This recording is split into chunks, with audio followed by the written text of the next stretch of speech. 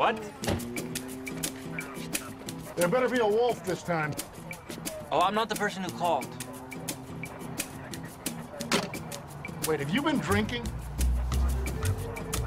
A little, all right? But I wasn't driving. There's a key in your ignition. In this state, that's drinking and driving.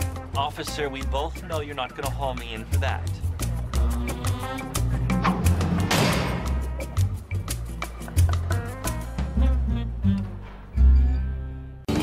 So how was prison? Were you scared?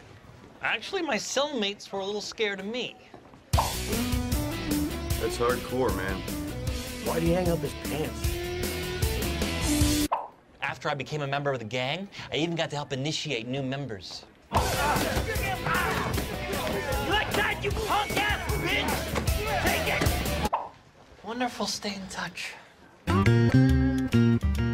Look, Carla, eventually it'll get out, so I'm just gonna tell everyone I got an SUI. Scooting under the influence? Are you crazy? Keep that to yourself. Shush. May I have everyone's attention, please? The reason Turk didn't want me to say anything was because this had just happened. You know those two upstairs who got hit by the drunk driver? The daughter's gonna make it. But the mom died. Anyway, back to the present. Last night, I got arrested for drunk driving. But I swear to you all, it is not a big deal. No, he didn't. And suddenly, I knew what it felt like to be universally despised.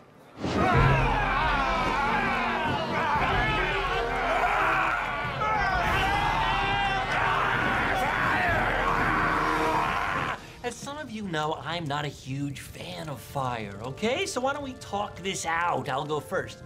Carl, obviously I owe you an apology. I ate your daughter's face. Uncool, Carl. Not down with the fire.